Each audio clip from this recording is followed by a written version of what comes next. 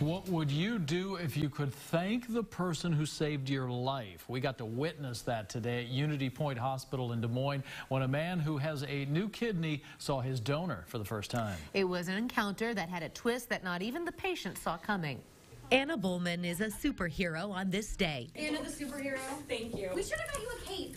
Oh, darn it. Last August, Anna gave her kidney to a man who was so sick he thought his time was up. The two had met before, but he had no idea that she was his donor. The waiting made her anxious. Yeah, it's just not something you know what's supposed to happen. It's not a very common.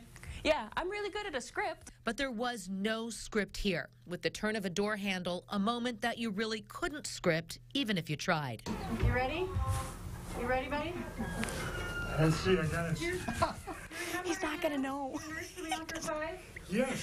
Anna! That's who gave you your kidney. Oh my. You stinker. You stinker.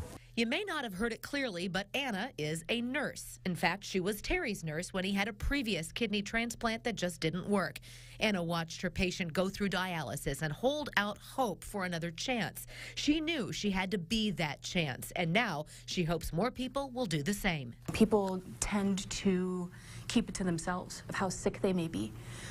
But if we just got the word out there that we can change so many lives, and you know, it's such a rewarding feeling to make a difference, and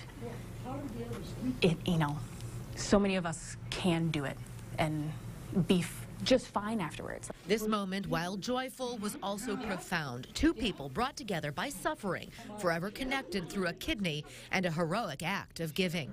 Behind every scar is an untold story of survival. Yeah. And you are the hero of mine. Thank you. Yeah.